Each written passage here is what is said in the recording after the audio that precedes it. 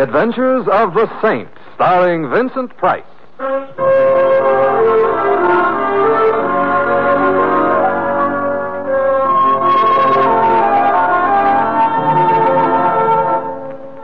Saint, based on characters created by Leslie Charteris and known to millions from books, magazines, and motion pictures.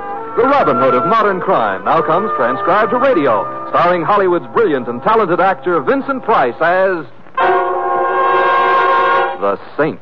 They say each man kills the thing he loves. And so I have killed you, my love. But the cruel, merciful knife which parts our flesh shall bring us yet together, in a together which is forever. I am ready, officer.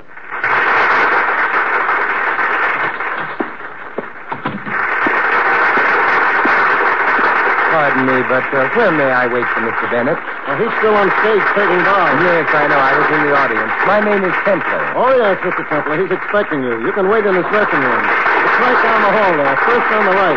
The one with all the flowers on it. Thank you, thank you.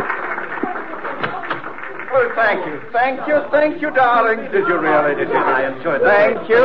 See you shortly. Mercer. Come in, my dear. You are sweet, dear, but... hello, Mercer. Congratulations. Simon Templar, how perfectly wonderful of you to come. As I was saying, my dear Shari, you were sweet and utterly charming throughout, but never cross in front of me. Never. Yes, Mercer, I'll remember. And you were magnificent. Thank you. Oh, Shari, this is my old friend, Simon Templar. Templar, Shari Babcock, my leading lady. How do you do? How do you do? Go change, my dear. I'll meet you shortly. Of course, Mercer. Goodbye, Mr. Templar. Goodbye, Miss Babcock. Well, your taste is still excellent, Mercer. I pick my leaves on her acting ability alone, Templar. Now, why I sent for you. By the way, what did you think of the play? Well, it was... Yes, I know. I took only 5 curtain calls, an ominous sign. For me, practically a curtsy. Writers. Why, Templar, why don't they have writers like Shakespeare around these days? It's a plot against actors. I believe you. Well, perhaps the Bennett name will carry this thing along for a season, but it will be a strain. Mercer, why did you send for me? Oh. Sit down, Templar, while I remove my makeup. I am sitting down. Well, then stand up. No, don't. I hate to talk up to someone. I don't work well that way at all. Templar, I'm afraid of this play. It scares me, too. Oh, no, not that way. Templar, I've begun to notice a peculiar relationship between Mercer Bennett and his roles. Now, you'll think this a bit eccentric of me, perhaps, but it's true. Templar, I'm living my roles. No. Wait, let me tell you. I don't know what it is. Perhaps I put too much of myself into a part, but the roles I portray on the stage, I also portray in real life. For example? For example, in Time Waits for Tomorrow, I played an actor who marries his leading lady. I married my leading lady. Astonishing. Wait. In Crossroads of the World, I played a singer who marries the ingenue. I married the ingenue. Laugh, that all. I don't have to. I didn't marry her. You did. Yes. But I could go on, Templar. This thing has been plaguing me for years. I have a feeling of fatalism about any role I undertake, that it can't help being realized offstage. Why get excited about it now? Because, Templar, because in this play I not only fall in love with my leading lady, but I kill her. Well, has the first part come true? Well, one might say so, yes. She's utterly infatuated with me, of course, and she's a charming thing. I see. And you're afraid you're going to kill her? Deathly afraid. Well, it's been nice seeing you again, Mercer, but... Wait, don't go. I'm not just imagining things. The way the part was originally written, I shot Shari. But in our tryout in Boston, the prop man discovered that someone had put real bullets in the gun. Are you sure? Of course I am. That's why I had it rewritten to a knife. We use a rubber blade, of course. Of course. And you have no idea who put those bullets in the gun? None. It could have been anyone. Even you? That's what haunts me about this whole business, Templar. Could I have done it and not know it? Could I do it again? Oh, you've got to help me, Simon. Well, all right, I'll do what I can.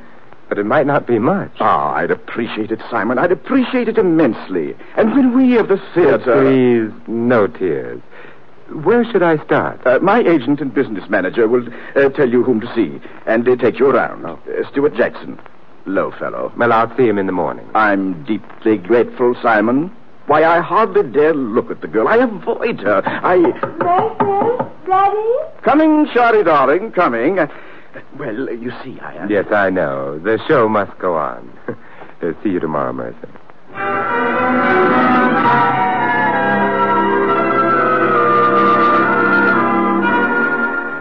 Mighty nice of you to take this on for us, Mr. Templar. I know it's been working on Mercer. What do you think of this, Jackson? This idea that Bennett has about his roles coming true? Well, I've represented a lot of actors, Mr. Templar, and they're screwy, every one of them. And I'm not sure Mercer Bennett's not the screwiest of the lot, but he's a great actor. Do you think this whole thing is about nothing? Huh? I didn't say that. It may be all in the head, but what's in the head gives plenty of trouble. You know what I mean? I know what you mean. And after the notices on the play this morning, he'll be screwier than ever. Not good? From Stinkville. And he needed the dough, too. Oh, I thought Bennett had plenty. Paying alimony to 4 wives? Nobody's got that much dough. Well, the first one Bennett wants you to talk to is Lola Enright. She was his first wife. We're not going to talk to all 4? Lola is the only one in town. Kind of an old lush, but a good kid. She used to be quite an actress. Well, let's go collect her autograph.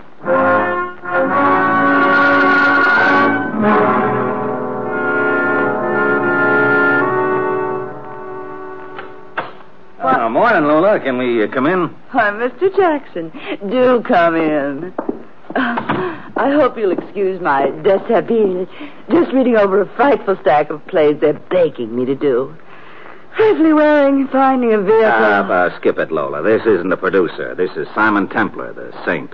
Now, why didn't you say so? How do you do, Mr. Templar? Sit down. Thank you, Miss Enright. I've enjoyed your performances many times. Must be older than you look. What's up, boys? Mr. Templar, I'd like to ask you a few questions, Lola, about Mercer. Well, if you're going to talk about him, I've got to be fortified. Excuse me. Mr. Templar, have you ever met my friend? Huh? Oh, yes, I have. Oh, good. Then I don't have to introduce you. How about joining us? Well, I'm very fond of your friend, but not this early in the morning. About Mercer Bennett, Miss Enright. What about him? Well, very briefly, he has a fixation about roles he plays on the stage and acting themselves in real life. And in his latest play, he kills his leading lady. Tell him not to worry. That turkey won't run long enough for him to step on an ant. Something has occurred, however, to indicate that this isn't all imagination. You know anyone bearing any ill will against Bennett, Miss Enright? Sure I do. Anybody that knows him. Oh? Well, how about you, if I may be blunt? You mean, would I kill his leading lady and frame him with the murder? Let me think it over, Simon. Sure you don't want to say hello to my pal here? No, thanks. Well, I do. Mercer Bennett. The problem being, would I like to see him accused of murdering his latest love? Well, I might. I very well might. Anything else I can do for you, Simon? Play Camille, Butch Candy between acts? Tour with the South Pacific Company of South Pacific? If anything comes up, Lola, I'll let you know. Oh, you're a nice boy, Simon. I'll give you a tip. Never be seen in public with agents. So long, Jackson. Here's to crime, Simon. Happy days, Lola. Yeah? Happy days.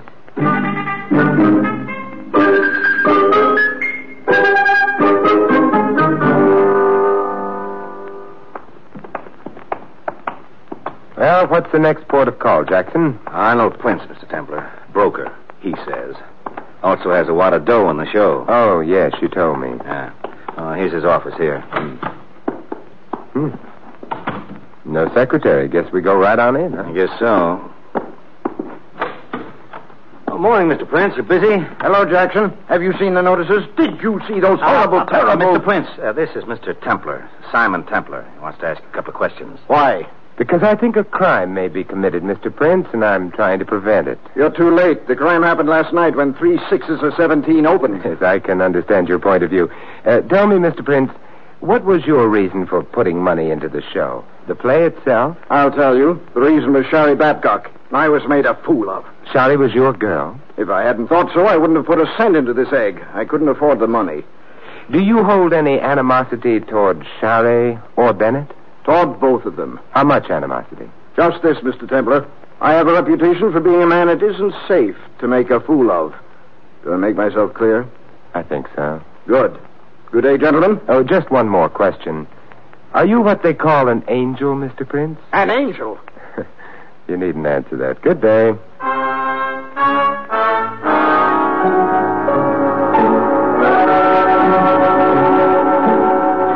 This is Charlie Babcock's apartment, Mr. Templar. I hope you don't mind if I let you go in alone. I shudder at the thought. Oh, yeah.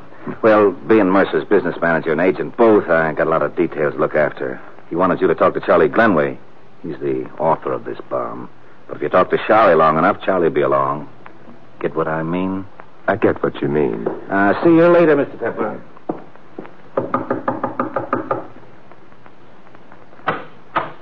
Good morning, Miss Babcock. I don't know if you remember me, but How could I forget? Won't you come in, Mr. Templar? Simon? Oh, thank you, Charlie. Have you seen the notices? Yes. Well, it was to be expected, of course. Charlie's a nice boy, but just not a writer. Just not a writer. Charlie, are you aware of the fact that as long as this play runs, you may be in considerable danger? Terribly exciting, isn't it? Huh? You're not frightened? But that's theater, Simon, dear.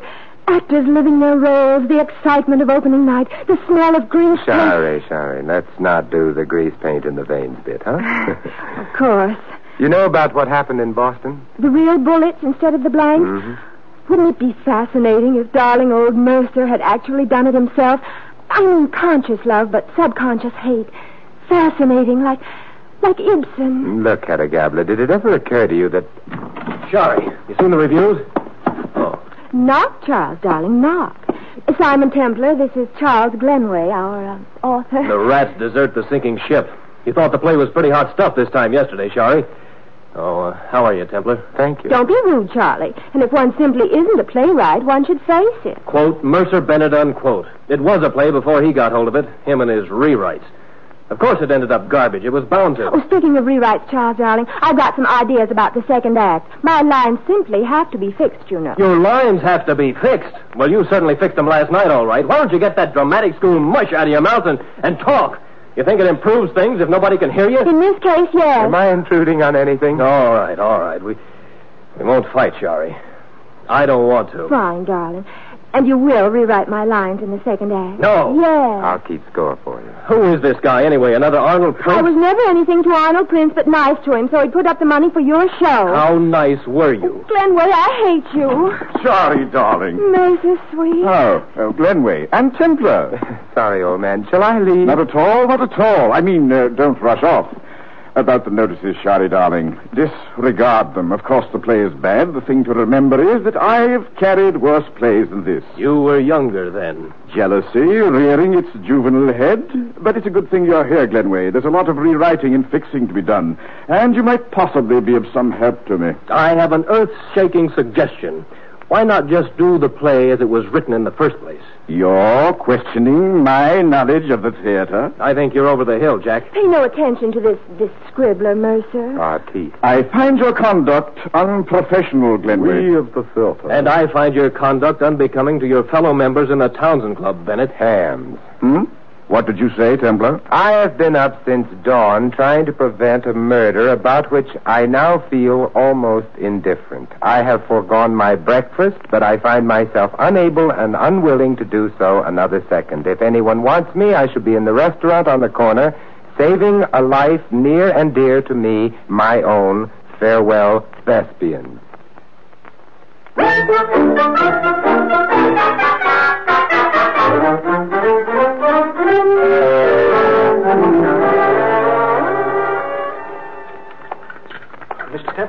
Mr. Templar. Oh, sit down, Mr. Jackson, sit down. But I warn you, if you interfere with my Eggs Benedict with Tabasco sauce, you're a dead man.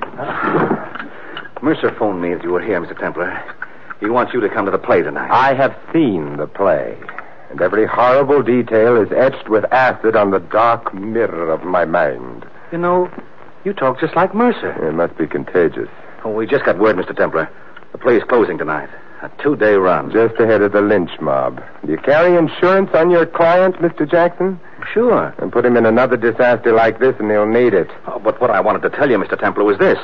Mercer's worried about the prophecy, or whatever you want to call it. He's afraid that something will happen to Shari. And tonight's the last night for it to happen. You'll be there, Mr. Templar? Against my complete better judgment, my appreciation of the aesthetic, and in utter disregard of my sanity, I shall be there.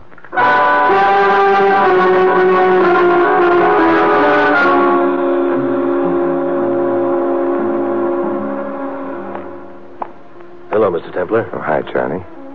Where have you been, huh? Out front. Everything all right back here, Mr. Templar? It's all quiet so far. This is the final scene.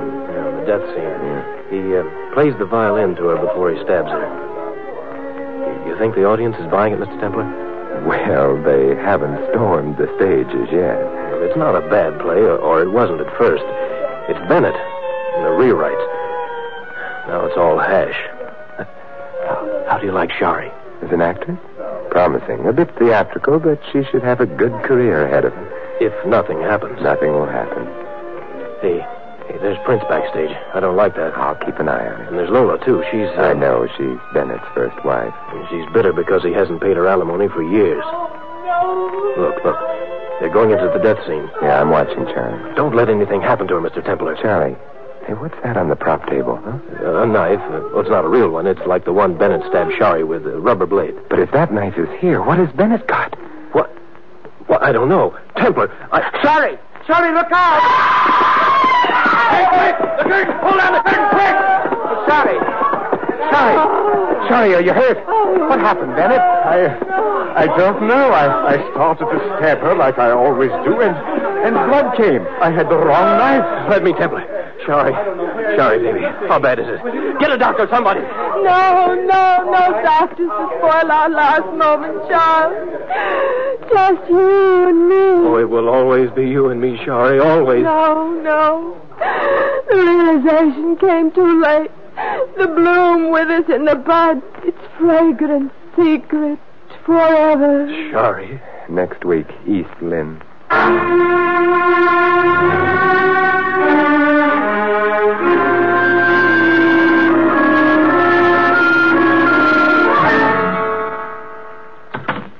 Simon. Yes, Bennett? How bad is it, Simon?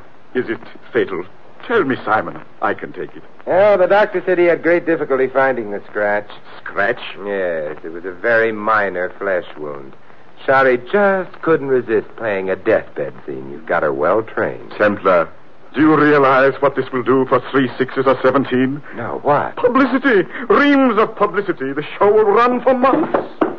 Where is she? Oh, she's in her dressing room. Come on. Shari. Mercy, you've come to say farewell to Get me. up, you lovesick ingenue. Put a bandage on that scratch. You've got a show to do tomorrow. But, Mercer, I'm dying. You couldn't be killed with a meat hand. Wait a minute, Bennett. That's no way. And I want to see you about some rewrites, Glenway, as soon as I talk to the press. We're not closing. Mercy, you are closing. What? Whether you like it or not, someone tried to kill Shari tonight, and if the police had to pick a suspect, they would undoubtedly pick you. Yes, perhaps they would. Perhaps they might even be right. Say nothing about this stabbing to anyone. Run one more night, tomorrow night, and let everyone know the closing is definite after that, huh? Why? Why one more night? We've got one more night in which to catch a potential killer. See that everyone backstage tonight is here tomorrow. Lola, Prince, Jackson, Glenway. And you, certainly, Mercer. Definitely you.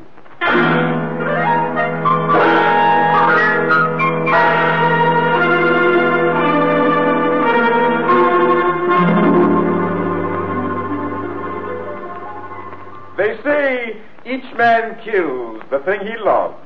And so I have killed you, my love. But the cruel, merciful knife which parts our flesh shall bring us yet together in a together which is forever. I am ready, officer. Nothing happened. The play's over, Mr. Templar. Nothing happened. Charlie's safe. Not quite yet, Charles. Well, what do you mean? Mr. Bennett, Miss Cut. This isn't the protocol. No calls tonight. No calls tonight, Sam. None. As you say, Mr. Bennett. Don't bring it up, Joe. Oh, Charles, I'm safe. Oh, yes, darling. Well, Simon, The role is over. The play is finished. And the leading man did not kill his leading woman. No, he didn't, Mercer. Come on, Charlie, let's get out of here. No, Charles. Why not, Simon? The play is over. Not quite yet, Mercer. You forget that in your own play, Charlie, the murder occurred at 6 minutes past 11. It's now just 10:45. You're suggesting we stay here until 6 after 11? I'm suggesting it very strongly. Charles, would you ask Lola, Arnold Prince, and Stuart Jackson to join us? They're all backstage. Okay, Mr. Templar. What are you expecting, Simon? Charlie, I'm expecting another attempt on your life. There have been 2 already. I intend to see that this is the final one. What if it's a success? If my theory is correct, it won't be. The saint is never wrong, Shari. Are you? Well, hardly ever. Let's join the others, shall we? I'm giving a theater party.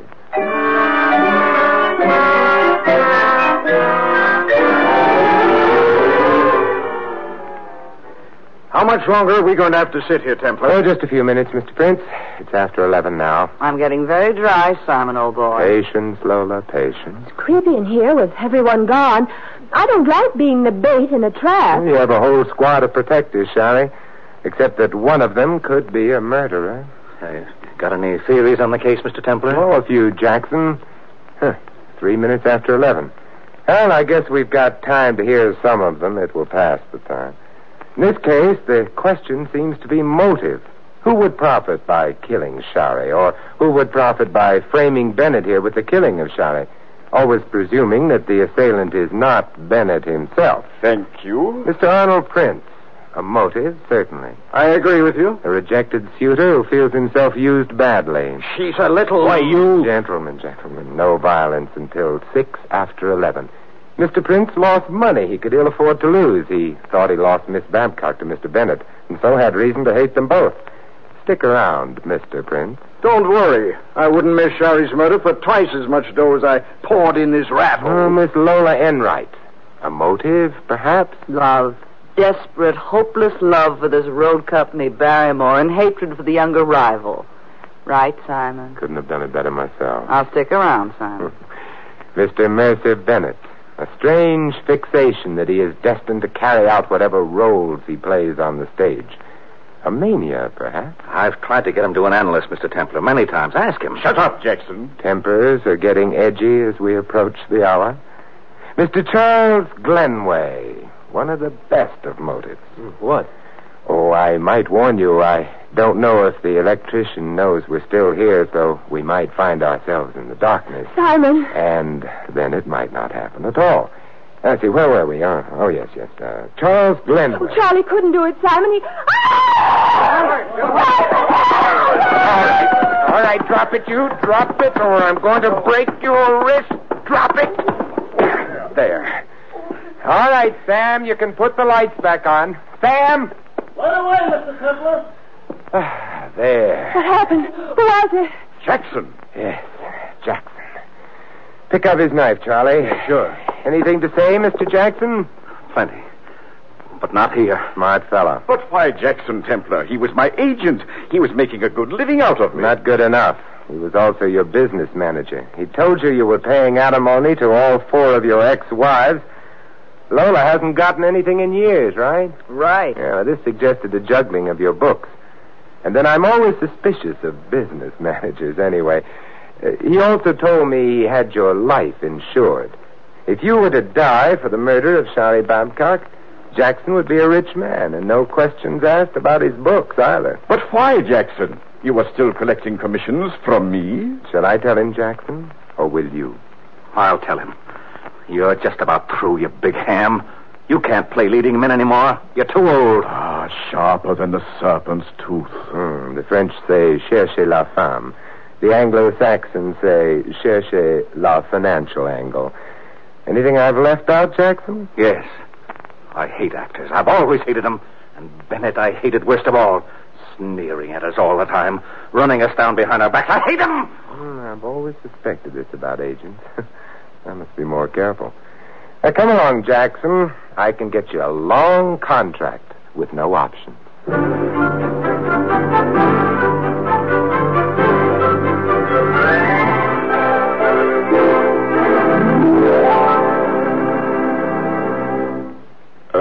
Templar. Yes, Mason? After you turned Jackson in, you didn't give the full story to the papers, did you? The full story? Not yet. Why? Don't. Don't, as a favor to me. Oh, but this will be wonderful publicity for your show. It will run forever. I'd rather you didn't. But why, Mercer? Well, Jackson's statement about me being too old for leads. Of course, it's totally untrue, but if word of a charge like that gets around show business, well, you know... I see. My lips are sealed. Thanks, Templar, thanks. Maybe the trouble is I'm not wearing a tight enough girdle, or maybe chin straps while I sleep at night. Actors. You know, Jackson may have been right.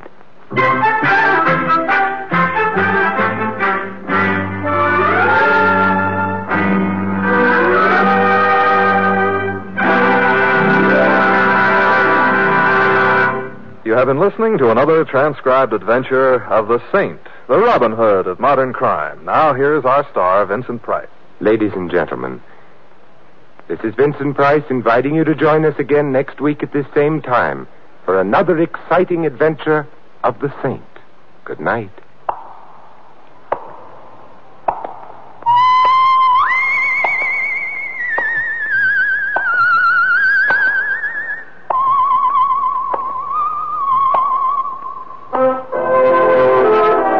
This adventure of the Saint was written by Dick Powell. Our cast included Theodore Von Eltz as Bennett and Mary Shipp as Shoddy. Ed Begley was Jackson, Maggie Morley, Lola. Prince was played by Stanley Farrar and Charlie by Bob Clark. Harry Brown was the doorman. The Saint, based on characters created by Leslie Charteris, is a James L. Safier production and is directed by Helen Mack. Your announcer, Don Stanley. 3 chimes mean good times on NBC.